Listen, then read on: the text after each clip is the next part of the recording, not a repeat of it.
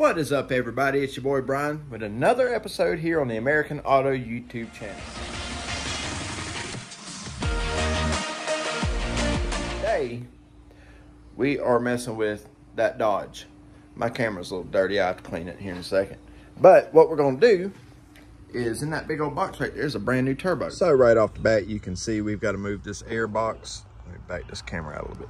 We got to move this air box. We got to disconnect that air intake temperature line. I've already got all that soaking in PB Blaster down there, and you see how rusty and crusty that line is. That's one of the reasons we're going to replace it. Now, I also went ahead and sprayed down the V-bands on this just to go ahead and get them soaking to make it a little bit easier. There's another line on here on the front that needs to be changed, but anyway, guys, there's that other V-band I need to spray. That one back there at the very back on the bottom, back there. I still need to spray that. So yeah, let's get started. Now, the reason we're doing this is because over time he's felt the truck losing power. And I took it for a test drive this morning and noticed right off the bat, when you get past half throttle, 3/4 throttle, it goes into limp mode until you let off the throttle. Now, I have a sneaking suspicion that that might have something to do with the throttle position sensor, but we will find that out once we change this turbo out, because I know for a fact that turbo is leaking, and yeah, it's bad. So why not go ahead and replace it, right? So it's something needed to be done anyway. Guys, this truck actually belongs to the wife of my friend at Top Notch Trees 23. Go check out that YouTube channel. Now, they don't have a YouTube channel for this particular part of their businesses. They actually have multiple businesses, BD&F Farms. So if you're in the Tri-Cities area and you're out at any of the events that you see and see the big food trucks out there, they've got the prettiest food truck you're going to see. All food trucks are usually black or white or silver or some kind of fun. They actually painted this one a really cool greenish blue kind of color. So you'll see it. It's BD&F Farms Kitchen. They grow.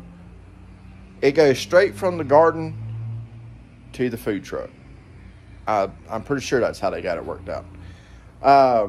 But they do have good food. So if you are in the Tri-Cities area and get an opportunity to go by and try their food, please do that. Show them some support. Ladies and gentlemen, I just got started on this and already found the first bit of a problem. You got to change your air filters. Let me show you why. So this is the top of the air box. I pulled it off looking just like this. Do y'all see a problem with this? Let's pull.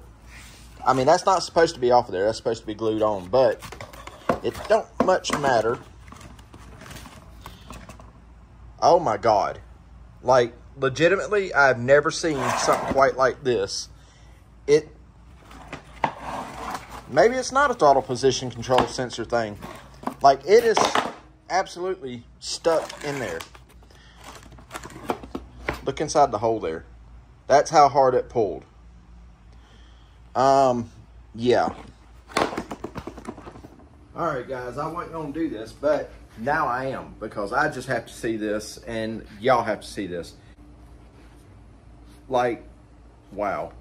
We're gonna pull this out, but guys, there's a metal grate on here that it plumb sucked into the box. See? It sucked it all the way in. That's bad. I've never seen one do that. Bet the truck runs better now.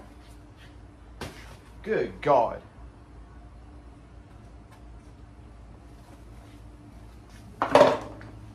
Oh well. So there we are. We've got the heat shields off and got the turbo loose, but it will not wiggle out of there. So what we've got to do is take all them bolts out of the manifold so I can lift that manifold up. Once I lift that manifold up, then I can pull that turbo right out of there, which actually in turn will give me more room anyway. And then we'll set the new turbo in, put the manifold back, goo chew, rock and roll. I just got to wiggle this big old turbo out of here. Make sure I don't clear nothing else up in the process.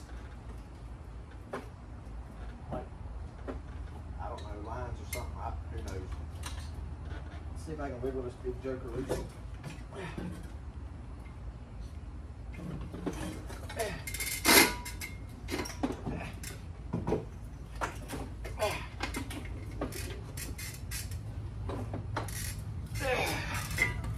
There we are, right here. We're gonna clean that up a little bit. Clean all that up, and got to pull that hard pipe out right there and put the new one in its place, and then do everything we just did the other way and put turbo back in here. So let's get after it, guys. Hey, somebody tell me in the comments, this turbo that come off of this truck is a Hull set? Yeah, it looks like a factory turbo. I don't know. Is it? 24 valve Cummins. Somebody let me know in the comments. All right, boys and girls, fellers and fellettes, as Vice Grip says. So we got our old line off. That took some work. And you have to be real careful on this end because they don't send a replacement of this one, okay? And matter of fact, we'll get a wire brush and clean that up. But they don't send a replacement of this one. So to get that nut loose and leave this one, or not leave it, but get it broke loose so that way you have a little bit of movement in it, so that way you can spin it out. Otherwise, this elbow here hits the compressor housing. So you don't want to do that. So anyway, we got to that point, and now we're just going to simply take this brush and clean up around that top edge. I don't, on something like this, I do not recommend using a wire wheel because you don't know how deep in there that rust is, okay? And I mean, I don't even know if, I don't have the wrench up here. Probably need to take that all the way off and just clean the whole thing, but I really am kind of scared to because I don't have a replacement. And we don't have time to order replacements because she needs her truck back. So we're just going to get this cleaned up as good as we possibly can. And now we'll go ahead and pop this O-ring off of here. And this is what it comes with, a new O-ring. Guys, if they send something in the parts kit, use it. Okay? Especially for something like this, because it don't hurt nothing to put a new O-ring on. And if you're real careful about it and don't break the old one, then guess what? If the new one don't fit, you have the one to go back. Yeah. New O-ring in.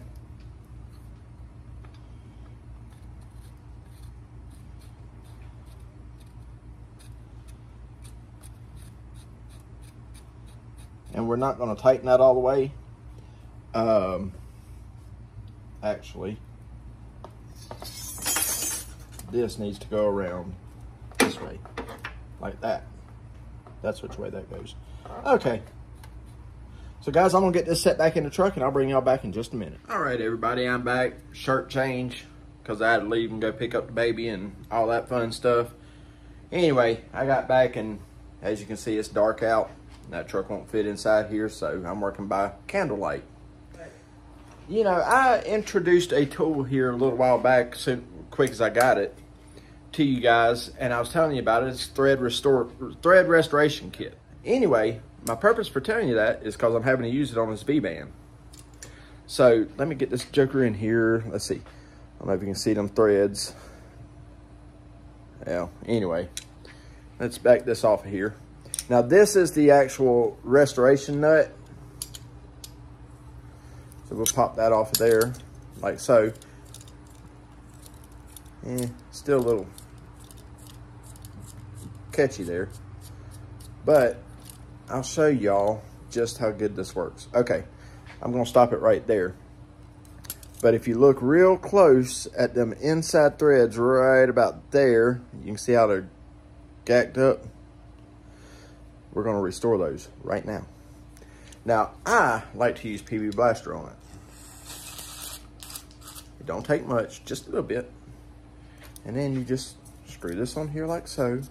Now this one happens to be a 13 mil nut. And you just screw it on by hand until it stops, okay? And that's where you know your stuff's bad. Now, from here, we will simply, just like a regular nut, all right?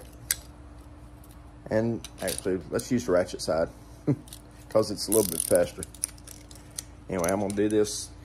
Yeah, I'll turn this camera down a little bit, let you watch what you can. But all we're doing, guys, just running this on. And ordinarily, I'd say go a couple turns, which is what I had to do at the start of this one.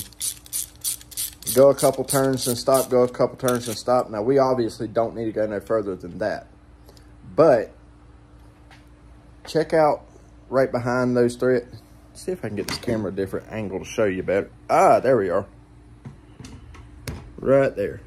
All right. So now we're going to pull this off. Just like so. Biggest thing to remember is not to put this on here as a regular nut. And then, I don't know if you can see inside there. Let's see if we can blow it over. All right.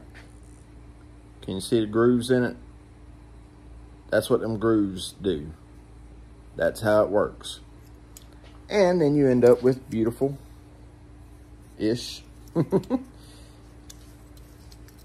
They're as good as they can get.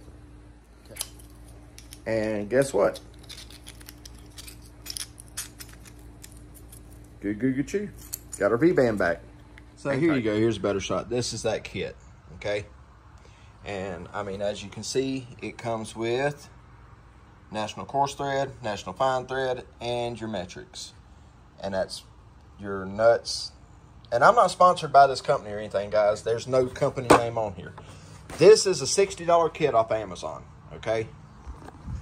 But if you're restoring cars, or if you're working on old vehicles that you need certain size nuts and bolts for or whatever, and you want to keep something original, this is a way to do that. You can either keep it original, or there's another little trick that we always used for what we called antiquing bolts, and that's take the bluing agent that you use to blue guns, old revolvers and stuff, and the little acid dip, and you can buy that individually, but the little acid dip, you pour some in your cap, drop the head of the nut, bolt in it, or drop the nut in it, and within like 5 seconds it turns it antique. Like, it turns it black and makes it look like it's 100 years old. That's a really cool trick, and it lasts. I don't know what it does, but it'll take a stainless bolt and turn it into an antique bolt in 5 seconds. So there's that option too. I don't have any here I would show you guys, but what I do have here is this cool toolkit. And I mean, you also have your thread files as well. You got 2 of those. And under the handle is more threads. Let's see. Yeah, see under the handle, you have other threads too. So, and it's on both of them. So, really cool set, guys. I love it. I think you will too if you use it. So, yeah, order a set off Amazon. But I am curious to know, does anybody else's work table look like mine when you're crawling under vehicles? By that is you got your Bluetooth speaker. In my case, I've got 2 of them. Of course, I had it all laid out nice and neat. Back this off here a little bit. I had it all laid out nice and neat, but I got my vise here. That's my version of a bench grinder. It actually does work. I use that just for sharpening my tungsten for my TIG. Then I've got my metal saw there. In that box there, I've got cutting blades and all that. And of course, y'all know about the TIG welder. But then you come down and you're laying out your wrenches, V-band, ratchet. And then there's that tool. And then you just keep moving on by. Does anybody else's workbench tend to look like that? I'm just curious. I hope so in today's time. I hope everybody that watches my channel that's in America And I'm not saying anything against anybody who don't live in America. Don't take it that way. That's not what I mean. I know in Europe you can't have stuff like that except for like alarm devices. But yeah, tell me if your workbench looks like that. Kind of curious to know. All right, guys. Good morning, everybody. It's a new day. And as you can see, the Dodge has moved. We got the turbo in, but I made a mess. Tech tip for you is when you have good stuff like the Super Clean Floor Absorbent, that works great. But on really thick diesel oil, I sprayed it with Super Clean and put a whole bunch of Keter litter on. Now, that being said, as you can see, it's all back together. Look at that beautiful turbo down there. Yep. Everything's back together. So I'm gonna check the oil on this joker real quick, see where we're at, and then go get some. So we letting them warm up them glow plugs a little bit because it's chilly out here this morning. Waiting for powering. We got Earl pressures.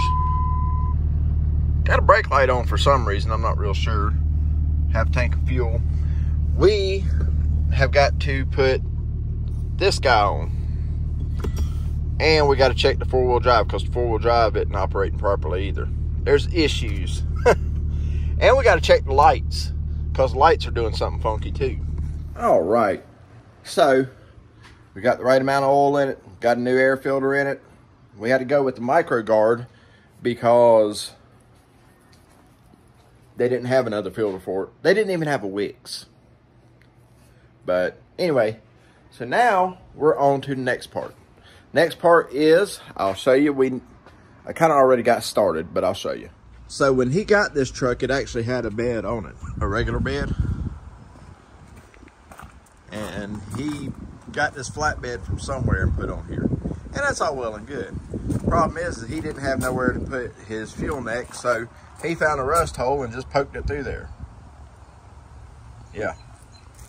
So, that being said, that's why it's here. So we are installing him one. Ain't great on the welds at all, but guess what? It ain't going nowhere. All right, so what we've got down here is, a fact I get now. All right, so I've got to get this out of here. I have a coupler or whatever that I can put inside here. All right, so we got the neck in, and we can go ahead and put the cap on. Let's see, just like so. That's broke because it's supposed to go down there. That looks a lot better. We'll figure out a way to mount that somewhere in there. All I did was rivet that on there, and it's in there good and firm. The whole thing moves. As you can tell, it ain't going nowhere. So now we need to hook the bottom up. So I'm gonna get that done and I'll bring you guys back as soon as that's done. All right, boys.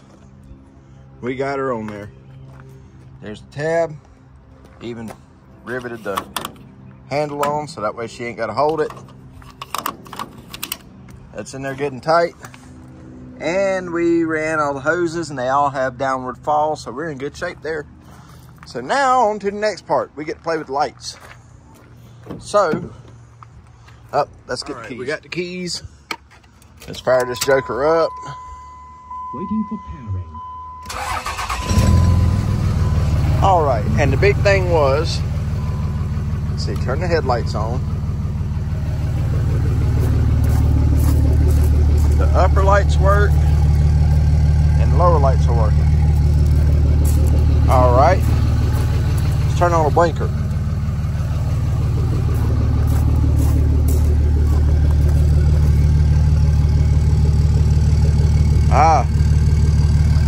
I think it's got a ground issue. See that Dolan? Let's find out. All right, guys. So, engine's perfect. Oil level is perfect. There's the finished product on that, which I already showed you that. Lines underneath. I haven't put the running boards on yet. Wires are straightened out. We have all turning signals and all that stuff. And she's turnkey running, got the air bubbles out of the cooling system. She cranks up and runs like she's supposed to. Got good heat in it. and beautiful. Everybody's good. Everybody's operating happily. Now, that being said, what I've got left to do to that is I need to check the diffs just to make sure they have the same front and rear diff. And also I've got to check the transfer case because it's having a 4-wheel drive issue. But I'm going to do that because I've got to get this show on the road. I'm running out of time quickly to get this done. And for any of you who don't do YouTube and don't do these videos, don't realize how much extra time it takes when you don't have a film person. Some of y'all that know me know I do everything right by myself. That being said, unfortunately, because this is a customer car, I have to focus on it. So, sorry guys, can't bring you along for this one. But what I will tell you is I've got in that box right there is the water pump for my red truck. We got to put that on. And also, I'll tell you the story about that little Ram there and that little 4-wheeler there. Guys, you're going to love it. My daughter loved it yesterday. She took off across that yard, head back. We'll get a video of it here soon. But guys, that's going to do it for this one on the 2005 Ram 2500. Make sure you comment, like, and subscribe. I mean, I'm doing this all for you guys. So hit the button for me. I want to give a big thank you to Super Clean, because without their products, that truck would have left a god-awful mess that I wouldn't have been able to clean up using anything else. I've used Purple Power before, but Purple Power wouldn't even touch that black diesel. That black diesel oil, that Shell Rotella.